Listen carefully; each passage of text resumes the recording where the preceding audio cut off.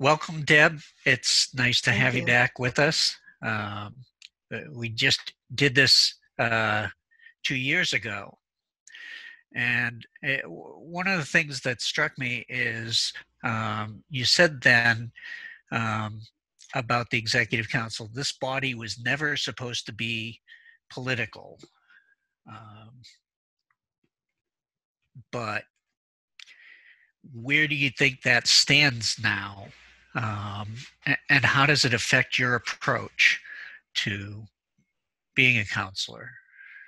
So I still believe that it was never supposed to be political. It has never been political up until the last couple of years when I joined the council again in 2018.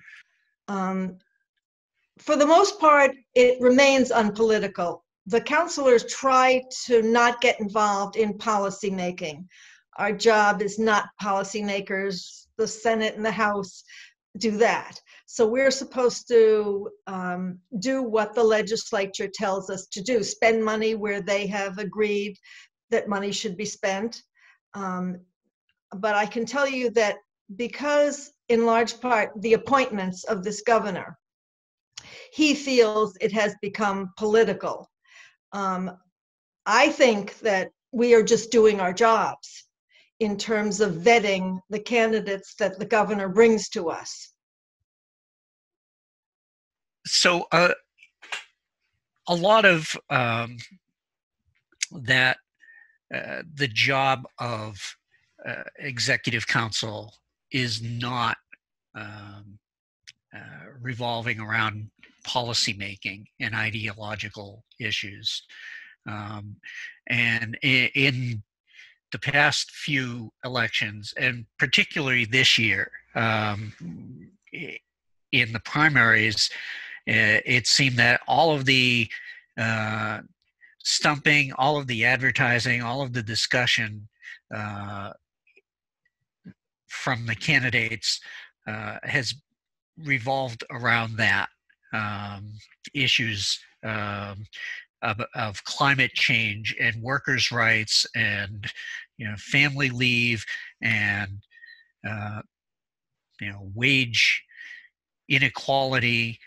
Um, how does that sit with you, and how does it affect how you work on the council? Are So you is that okay? So for the most part, I try to stay out of those arguments. I have enough to do doing the job of the council, and I know you know what the job is, but I am not involved in the policy making, and that's fine with me. I was in the House and the Senate for 15 years, and I had my share of policy making, and I love that, especially when I was able to advocate for environmental issues and for children's issues and women's rights and domestic violence. But I mostly try to stay out of those issues. I have my feelings about them, but I have more than I can handle doing my job than get involved in policy making. And so I have tried over the years I've been on the council to, as much as I can, avoid going to the House and the Senate to testify on bills that I feel strongly about. Uh, I just have tried not to do that.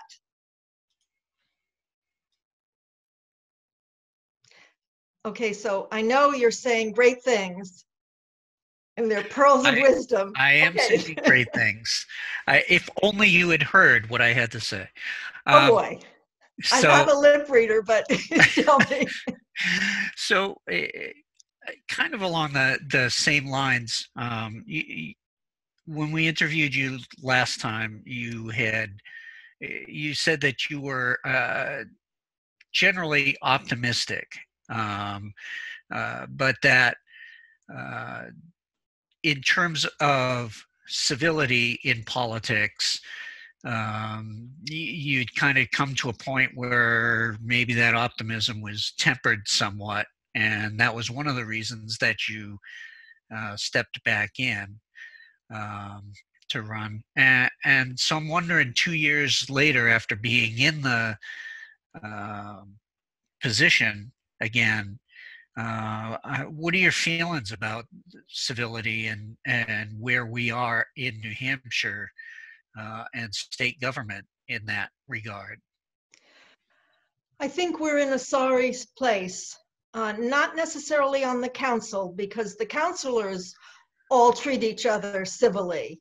And in our meetings, we seem to be really civil. We disagree, we ask questions. With the exception of one counselor, most people keep their emotions in check most of the time. So we remain a fairly civil body. And maybe it's because there are 5 of us counselors, but I honestly like at least 3 of the other counselors and sometimes the 4th one. And even though we disagree on a lot of the votes that we make, we can still call each other and have a discussion about something else that's going on. And I am an optimist. I generally am an optimist, but I tell you, our country is in a sorry state, and our state legislature is not in a good place. I put a lot of this blame on our governor. And, you know, I think the way he behaves and the lack of communication, especially with us counselors, makes for a difficult situation. We can't have a discussion, a back and forth. And that makes it very difficult. For example, in working with past governors, there has always been a discussion when the governor wants to bring, say, a judicial nominee or a nominee to head an important state agency. There's been a discussion, there's been a notification. I'm thinking about bringing this person forward. What are your thoughts? Do you have any suggestions of who might be good? There is none of that going on now. And when I have tried to reach out to offer a suggestion, it has not been received well.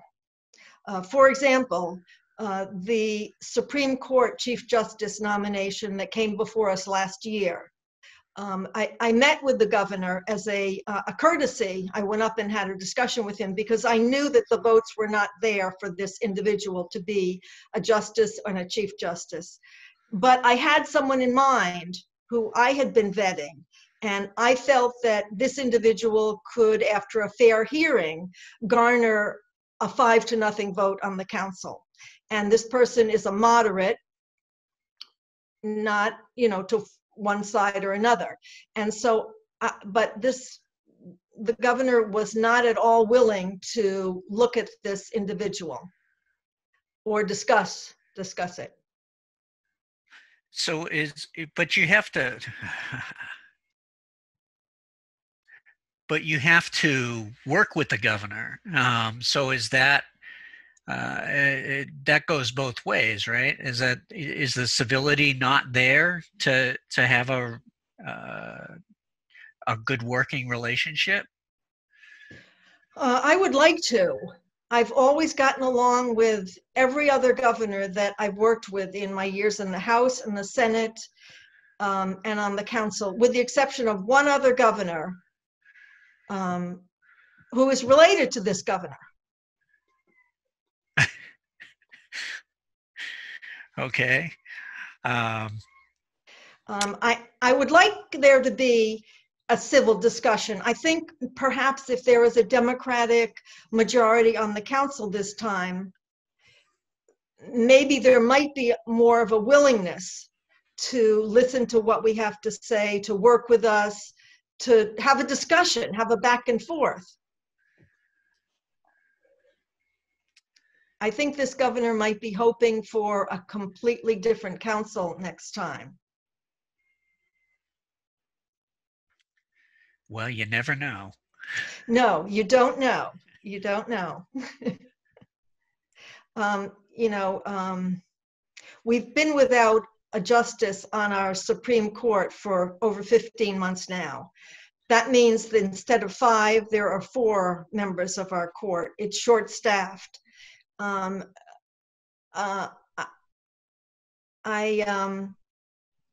can't fathom why we haven't been brought another nominee to vet. And the same is true with our State Board of Education. That had some controversy a few months ago. You might remember the governor nominated an individual of color, Ryan Terrell, from my town, my city. And after vetting, it was determined that it was not a good fit. But I contacted the governor soon after that nomination failed and said that I have two women who I'd like you to consider. Both of them are women of color. I've known them both for over 30 years. One of them is a tenured professor at a university and a ordained minister, as unlikely as that sounds, but yes, and she would be excellent. Another one I've known for over 30 years would be good.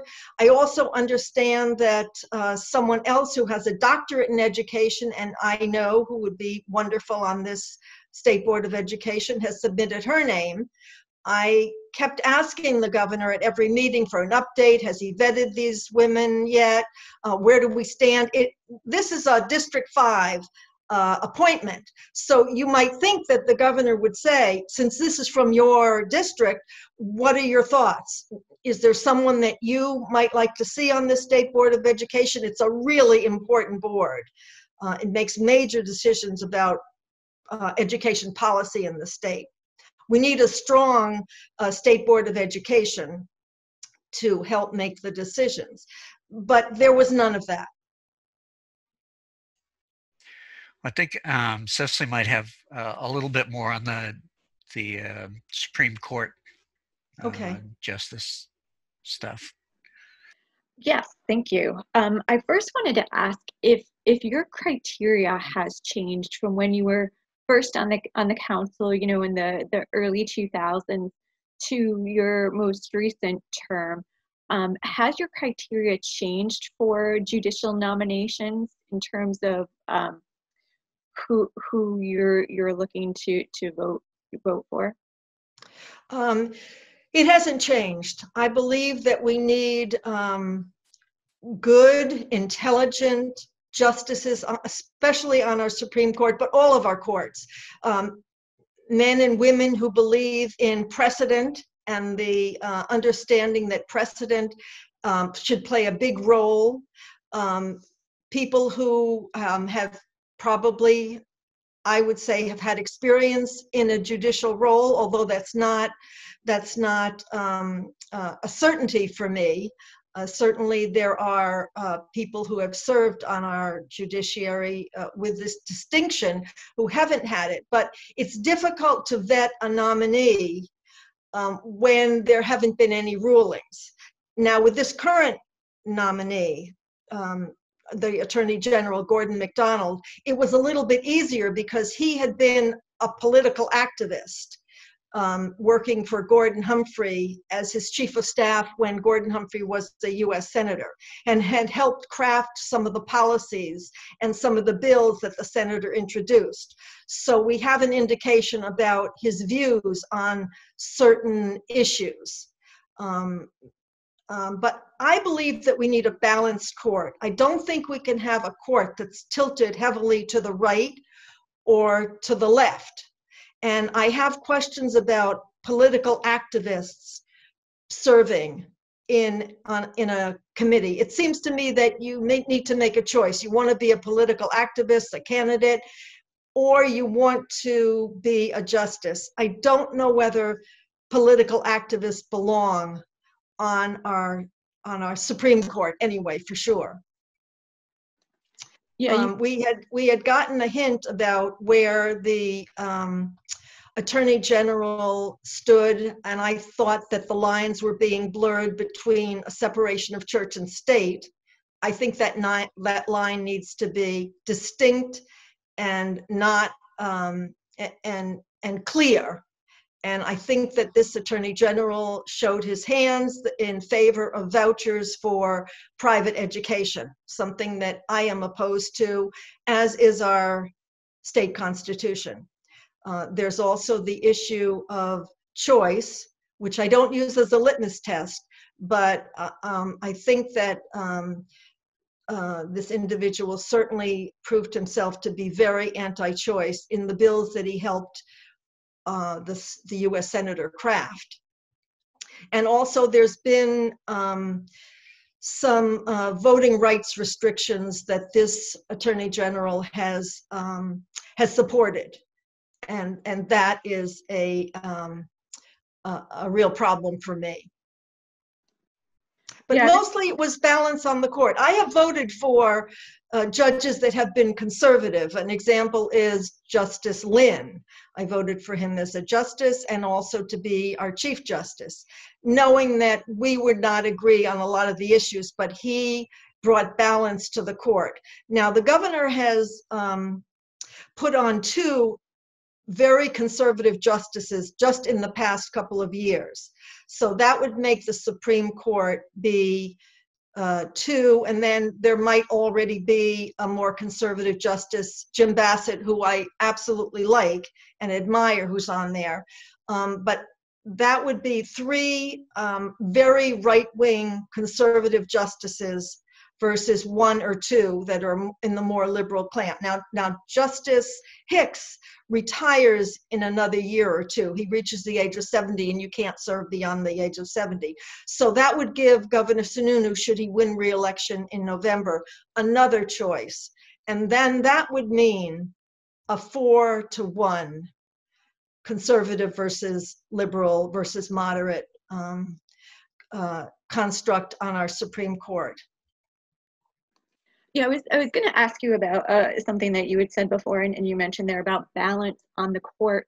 Has the ideology of a judicial nominee been something that you've looked at before, this issue of balance, or has this just kind of come up in the McDonald nomination?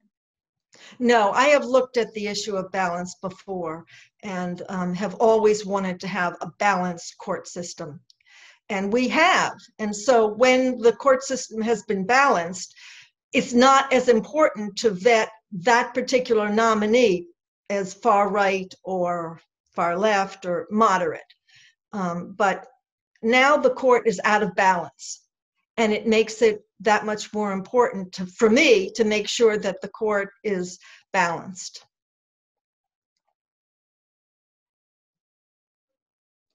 I'll just do one more follow-up on that. So if you and the governor are both reelected, and he brings forth another judicial nominee, and it's someone that you believe is out of balance with the court, how long would you feel comfortable with that vacancy, as you mentioned before, that vacancy on the Supreme Court? Well, I don't feel comfortable with the vacancy now. I think that in the past, when there has been a need to appoint a Chief Justice or a new justice, it has never gone this long, for sure. And it's usually done within several months. So one of the things that is objectionable to me is that there has been, for the last 20 years or so, an impartial judicial selection committee that has vetted these nominees and has suggested to whichever governor is in power several nominees, and the governor gets to pick. So the committee has done the vetting and has suggested to the governor nominees that might fit the criteria of who we need on the Supreme Court now, and the governor picks. And I have found it, that works very well, but this governor has disbanded that and is not using a nonpartisan, impartial group to do the vetting. So he essentially picked his own people to vet candidates. But isn't that, my recollection was that is pretty much what John Lynch did and what Jeanne Shaheen did. Who was picking those members of the commission when they were governor? I believe they picked them, but when you look at the list of names, There were Republicans, there were Democrats, there were jurists, there were lawyers on it, and a very well-regarded committee. Now, when you look at this committee, they're mostly far-right Republicans, and we even had a lot of problems finding out the names of the people who are on this judicial selection committee. But it certainly isn't nonpartisan, and it's not impartial. Okay, Mia? All right. I wanted to ask about spending. How would you approach any future emergency funding from the federal government related to the coronavirus pandemic in light of the way the current governor has sort of bypassed some of the traditional oversight that might be given to spending? So I have been objecting to the governor spending this money without a review by the fiscal committee and by the executive council. I think it's an unconstitutional power grab. I don't think he gets any help for this when you look at the Constitution.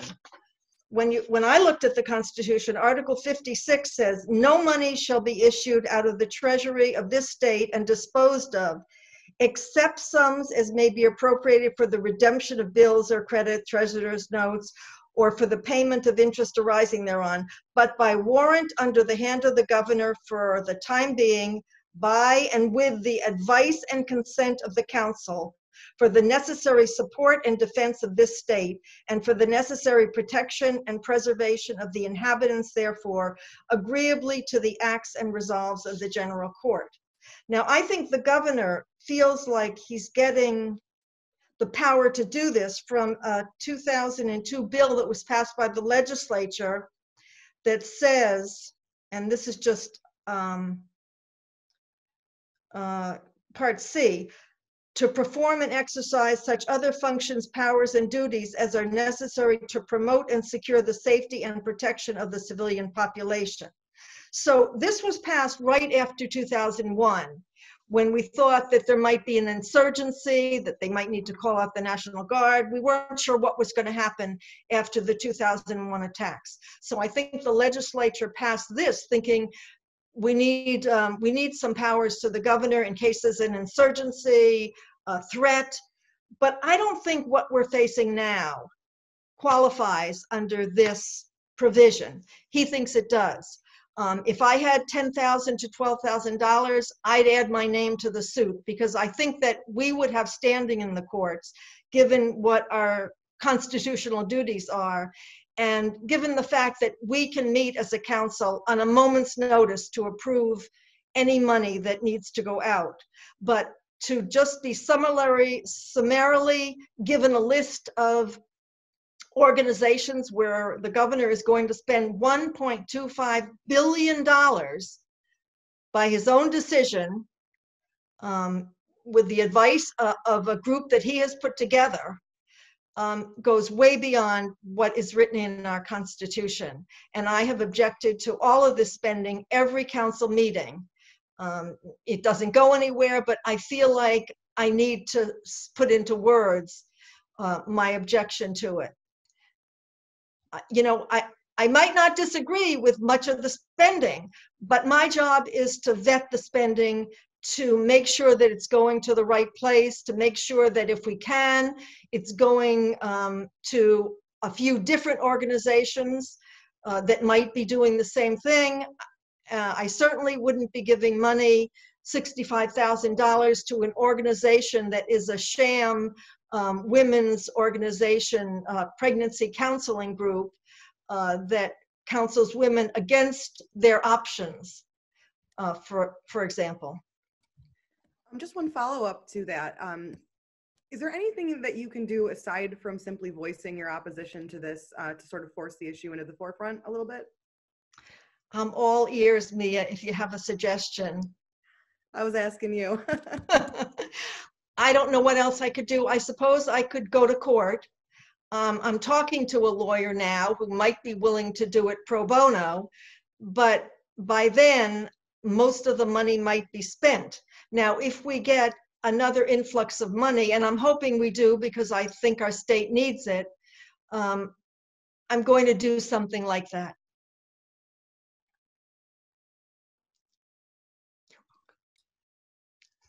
All right, I'm just going to go, Bill. Yeah, I was going to suggest that. All right. So back in 2018, which maybe was 2 years ago, maybe was 100 years ago, hard to tell these days.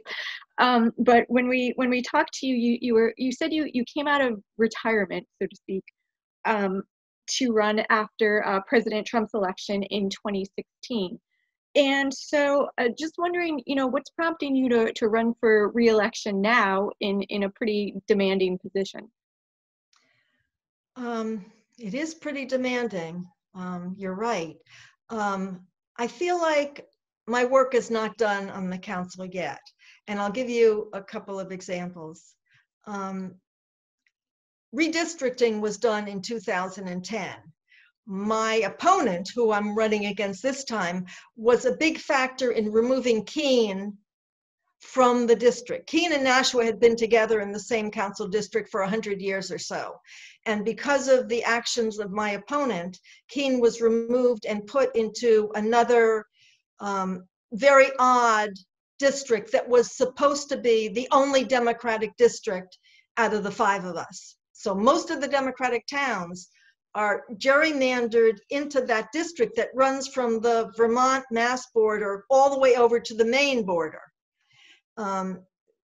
And so I would like to have a say in this upcoming redistricting, certainly to put Keene back in the district where I think it belongs, along with Winchester and Hinsdale, which were also taken out, and to have it more fairly put together. So I hope to have a say in that.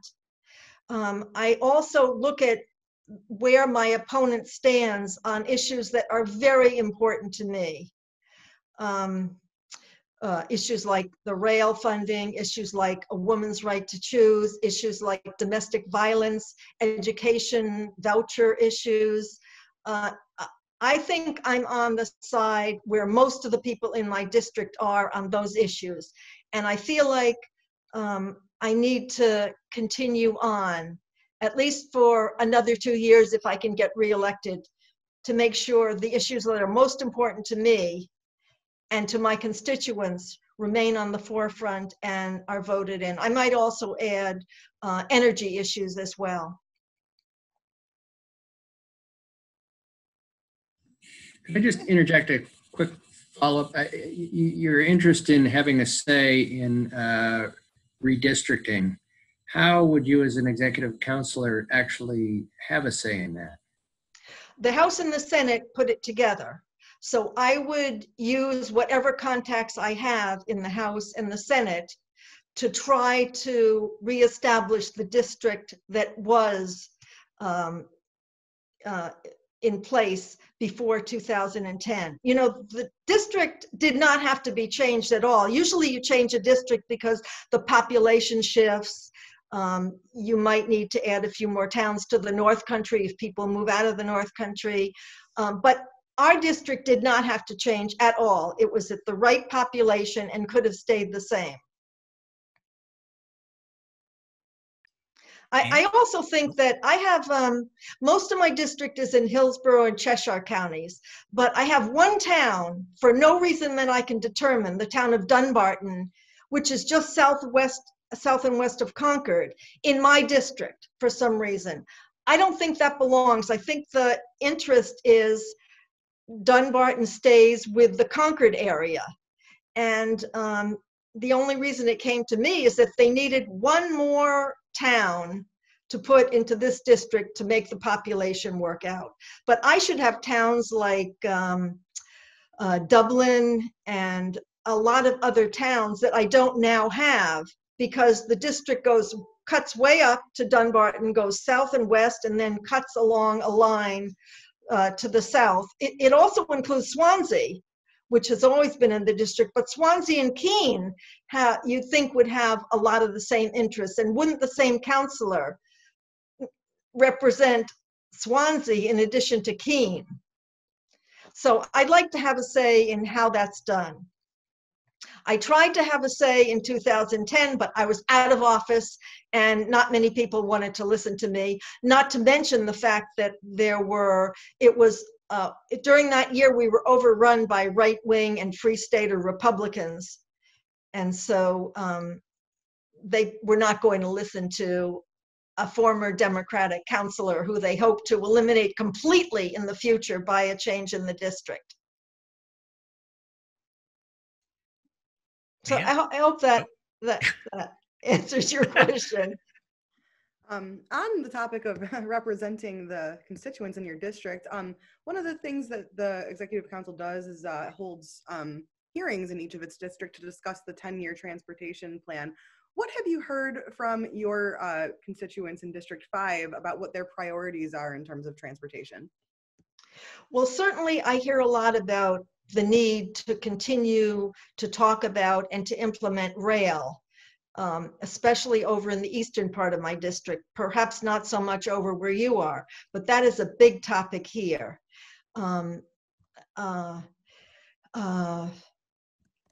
You know, I hear that, and we are moving forward with a project in the Jaffrey area. I don't know whether any of you have driven through Jaffrey, but there's this dog leg, and they're planning to remove the dog leg with one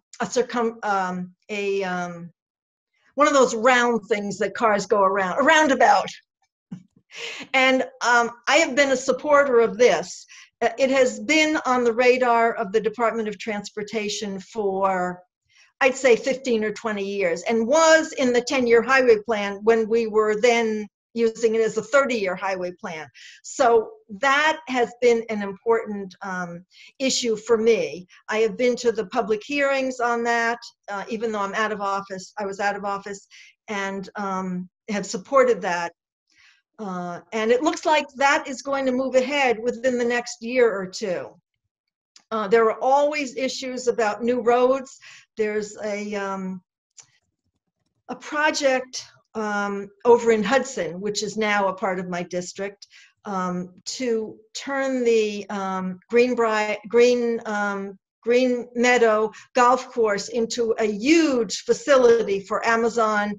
And there are a lot of concerns about a new road there and what that would do to traffic, especially truck traffic. So I'm still trying to learn about that. That is not in the 10-year highway plan, but I'm trying to learn about that and to see whether people feel favorably about it. So far, I have concerns, and I've heard from other people who live in the general area of this golf course and have grave concerns about the number of huge trucks that will be coming and going, and a new road needed for that. But one of the reasons we go out to have public hearings is to hear what our constituents have to say.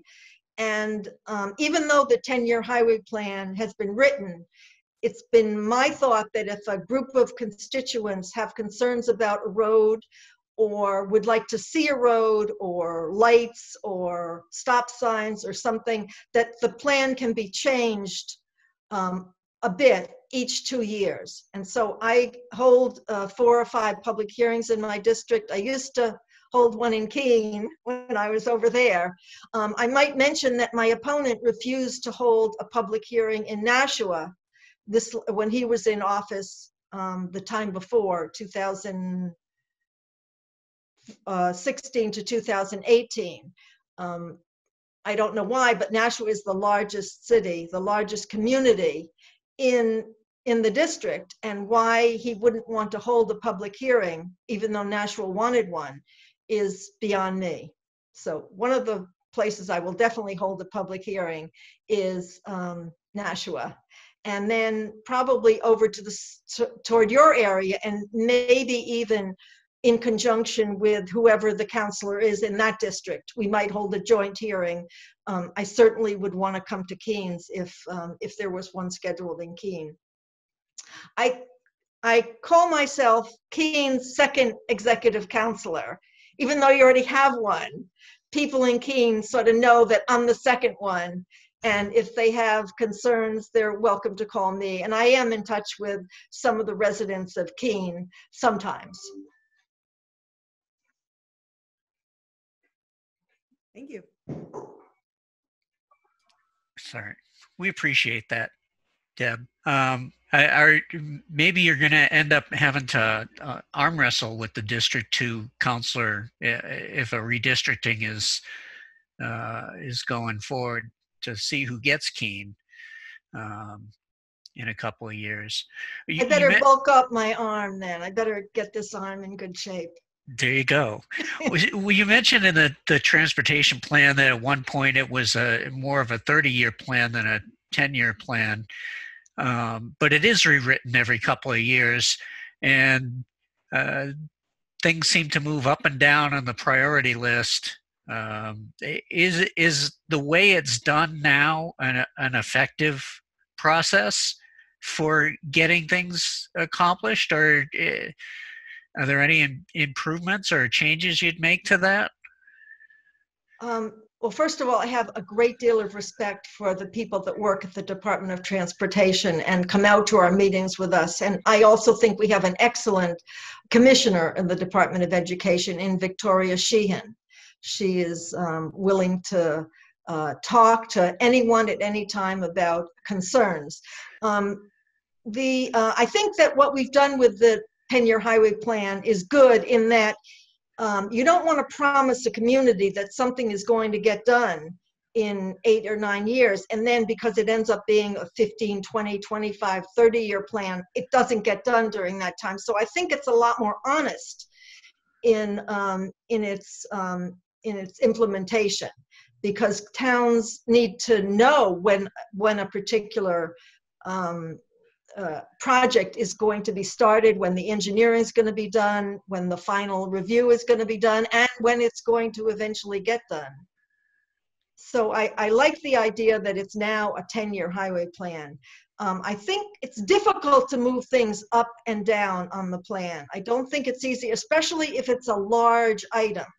But if there is an emergency in a particular place, and there are emergencies in places that come up, we try to work with the Department of Transportation to see maybe there is a pot of money, maybe there's some federal money coming in that can be directed at a particular project, especially if it isn't a $5, $10, $15, $20 million project. If it's a couple of $100,000, it might be able to move up if there is a concern, and especially a safety concern in a particular area. And we are looking at a couple of those in my district.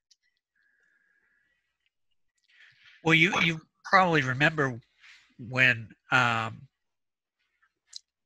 Hinsdale was in your district, that there's a bridge over the river to Brattleboro that they were planning to do, and that's still on the plan. So it does show that the plan can be pretty far out, beyond 10 years.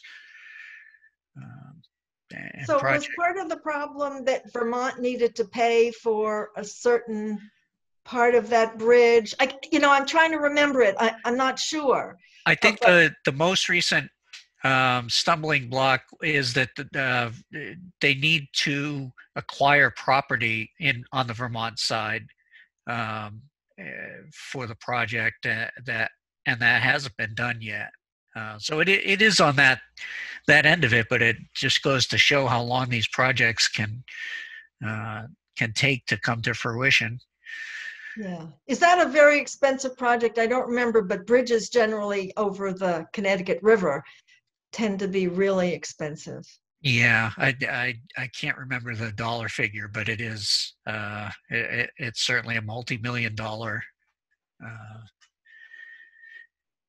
project, and there is that consideration too, that